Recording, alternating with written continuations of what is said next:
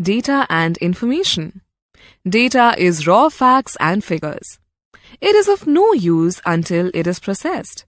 For example, the marks scored by each student in computer science. To draw some meaningful conclusion, this data must be processed, organized and structured.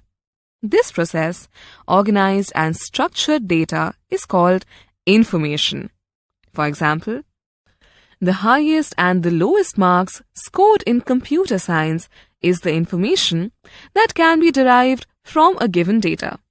The understanding and analyzing of data becomes easier when it is in the form of information. The information has proper meanings, which is useful in decision making. Data and information are linked together. Computer memory. The computer uses its memory to store the results. The computer's memory is of two types: primary memory and secondary memory. Let us see the following organizational structure of computer memory.